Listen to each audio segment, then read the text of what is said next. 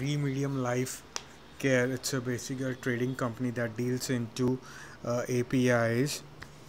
The company is like a small scale company, a good pick to have in your portfolio. Beta is like 0.49.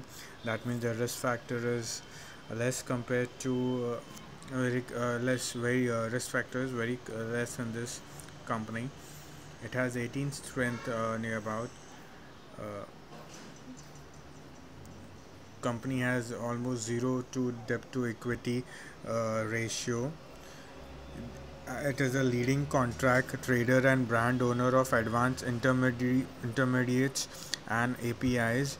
The company has shifted its paradigm into the trading intermediates and API, reflecting ethos, and it performs like it has given a very good return in past 1 year.